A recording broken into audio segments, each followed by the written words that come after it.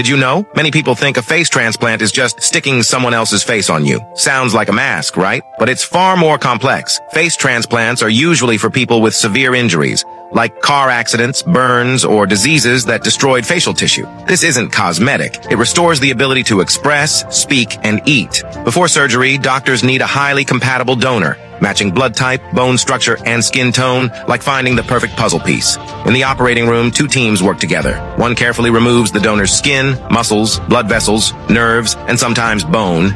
The other clears damaged tissue, like tearing down walls to make space for a new house. The hardest part is reconnecting tiny blood vessels and nerves as thin as a hair, like rewiring and replumbing a high-tech home. Every millimeter counts, and surgery can last over 20 hours. Afterward, patients need lifelong anti-rejection medication and long rehab to relearn smiling, speaking, and blinking.